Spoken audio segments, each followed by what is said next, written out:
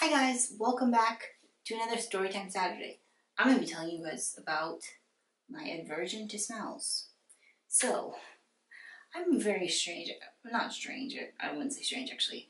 I would say I'm just very sensitive, I'm very sensitive to smells. So there's a lot of smells I don't like.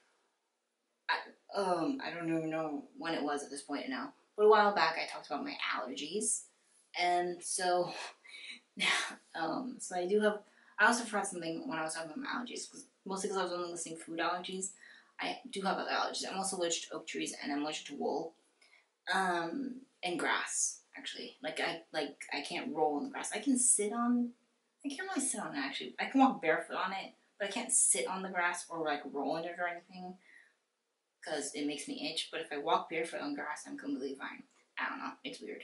Anyways, but I do have some aversions to smells, the smell of pizza. I can't stand the smell of pizza. Oranges, before I became re-allergic to oranges, because I was allergic to it when I was little, and that was how we recognized, because I get a rash on my arm right here when I eat oranges. And the first time it happened, I was like, wait, it happened, I woke up with it the next morning because I ate an orange at night before I went to bed, and then I woke up and I had a rash on my arm, and I'm like, what? I had no idea what happened.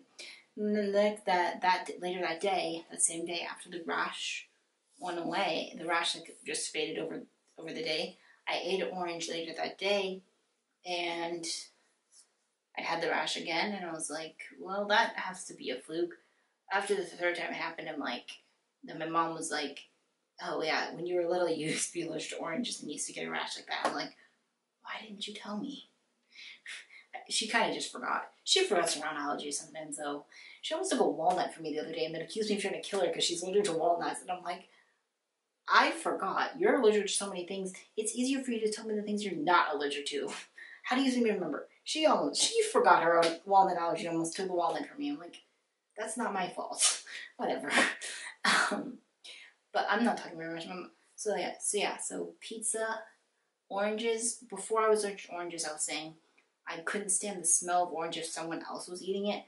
But yeah, before I was allergic to oranges, I could eat an orange and be fine with the smell. But if someone else eats an orange and I smell it as they're peeling it, I'm like, oh no, can't do that. I don't know what it is. I just don't like the smell of oranges when someone else eats them. Same thing with eggs. If someone else makes eggs, I can't stand the smell of the eggs. I don't know. It's like, ugh.